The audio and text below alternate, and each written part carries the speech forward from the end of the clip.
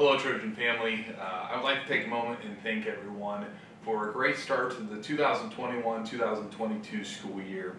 This year has provided many challenges for us, and I continue to be impressed with how the Trojan family here at Troy High School has faced those challenges and just continued to navigate through the challenging times that we're in.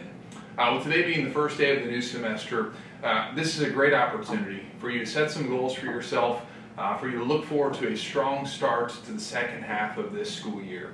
With that being said, just a reminder, we will continue to allow students who are passing all of their classes to use their cell phones and headphones during their Trojan time and study hall. Students who are failing classes will not be allowed to use these devices during those times.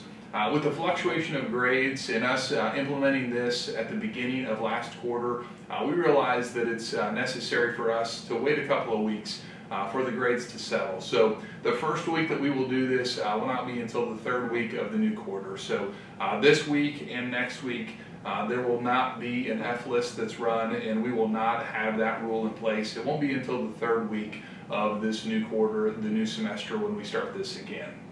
The last part of this message is regarding cell phones and headphones.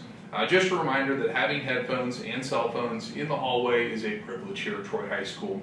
It's the expectation that when you enter a classroom that you don't have your headphones in and that you don't have your cell phone out. We've had some concerns expressed from teachers about multiple reminders for students who are wearing headphones during class and or having their cell phone out.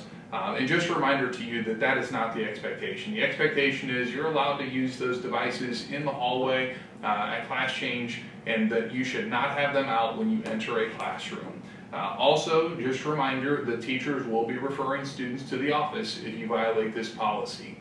I'm confident that our student body will continue to meet and exceed our expectations. Thank you for all that you do. Have a great day, and as always, go Trojans.